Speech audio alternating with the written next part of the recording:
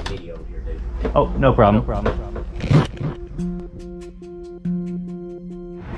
Well, folks, I'm not gonna lie. The selection in this pawn shop was absolutely amazing, and yet it was not a good stop. Okay, so it just started absolutely monsooning outside. I had to take shelter in this self-service car wash, but let me fill you guys in on what just happened. I should preface this by saying that I am a very firm believer in businesses operating the way that they want to. Some people sometimes assume the way that I talk on this channel that I think I'm entitled to go into a place and buy stuff for under market value and make my YouTube videos. That's not the case at all. So when I walked in the door and he said, sorry sir, you're not allowed to film in here, I said, God bless you, no problem at all. You should run your business the way that you want.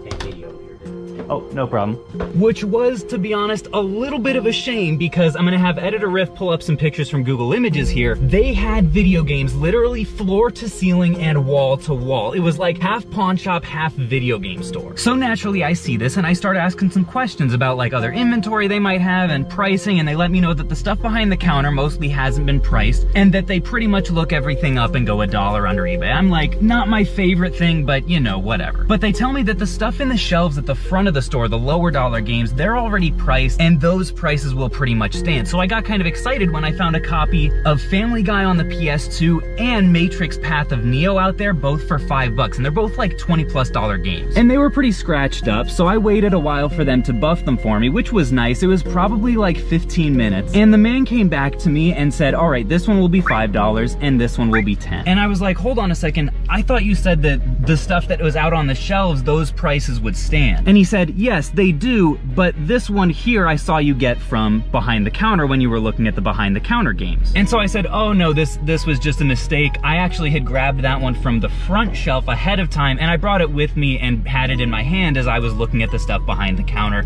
with the games that hadn't been priced yet. And he looked at me in my eyes and said, no, you didn't. This was behind the counter. And I said, no, I think this is just a misunderstanding. Like, believe me, I'm very certain this was the first game that I touched when I came in the door. This one was priced at $5 and I was excited about it. We talked about Family Guy and how it's a good show. I'm very certain that I got this from the front counter. And he stared right into my eyes and said, no, you didn't. And folks, I'll be honest, at that point, I was kind of speechless. I had never been treated that way before in a pawn shop. And I want to, like, I'm trying to be empathetic. I know they probably have people in there all the time that are trying to get one over on them and they have to be leery and be cautious of people trying to take advantage of them. But to just outright be called a liar as you're trying to, like, support a local business, it just felt wrong. I don't know. So at that point, I just had to say, thanks, I think I'm gonna pass, walked out the door, and now here we are. You guys can let me know if I'm being irrational or whiny in the comments.